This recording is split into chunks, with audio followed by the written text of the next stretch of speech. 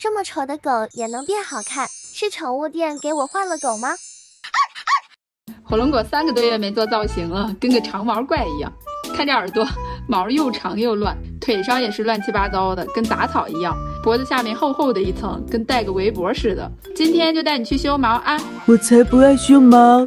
这个小果汁的毛更长，简直像个大毛线团子，鼻子啊、眼睛啊，哪儿都看不到了。让大家看看你的丑样子。我不像火龙果，我超爱去宠物店。小果汁特别爱去修毛，每次都是一路小跑，蹦蹦跳跳的去宠物店。火龙果从小就在这个私房小宠他医生店里洗澡、做造型、体检等等。果汁喜欢这里的每一个店员，不管见了谁都要抱抱，每次都跟到了自己家一样。尤其喜欢给我们做造型的郑丽小姐姐。哎呀，火龙果，看人家多好看的，3个月没修毛了。火龙果，你跟羊玩一会儿吧。它太大了，我有点怕怕的。我小果汁可不怕。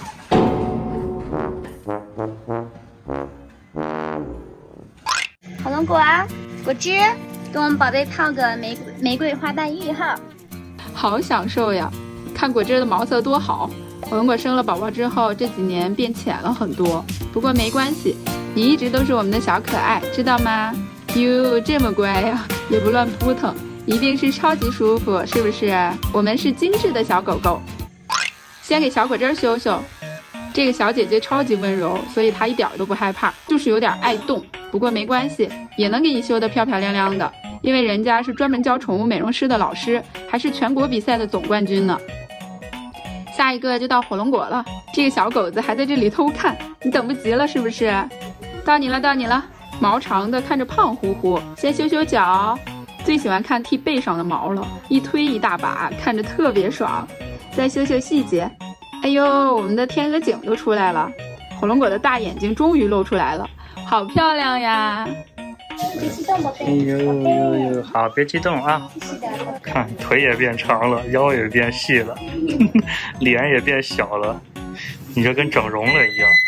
哼，这才是我本来的样子。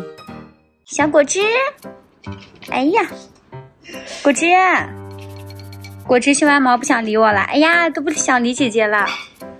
果汁，你看看我，果汁，果汁，哎呀，笑得可开心了哈。